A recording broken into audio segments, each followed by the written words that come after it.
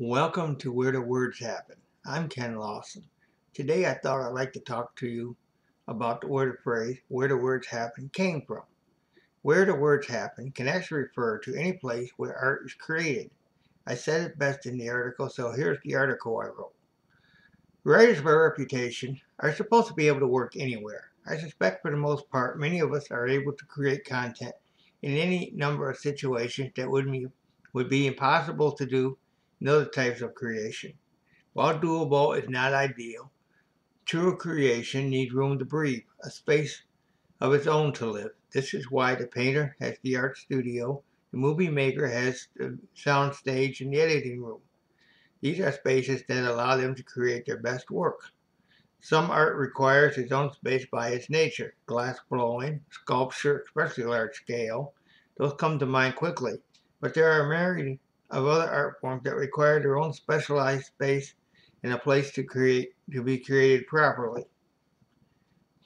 But what about the lowly wordsmith? Do we rate our own space? Recently I was able to acquire my own space. I call it my office.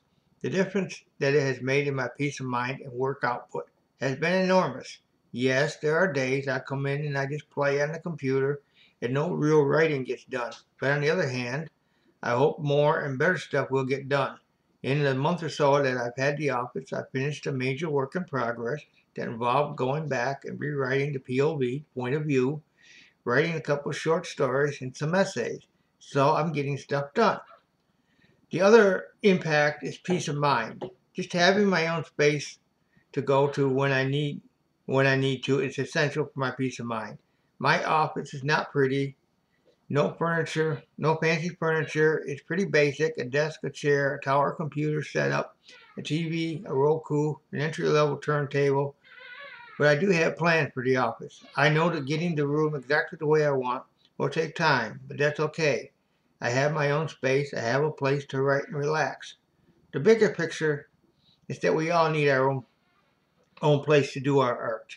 Be it writing, mixed media, leather work, everyone needs a space of their own. Be it to read a book or watch TV, listen to music, or just take a nap.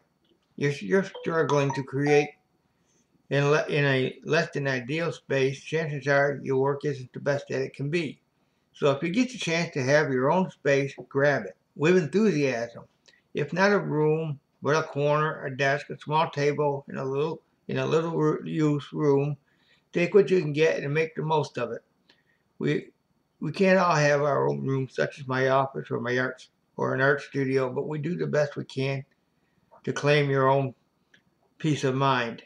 This series of videos is called Where the Words Happen because it's focused on the art and craft of writing and the writing life.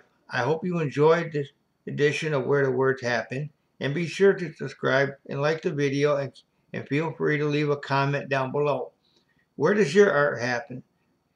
Do you have your own space to create? Drop us a line and tell us what you create and where. And I'm Ken Lawson.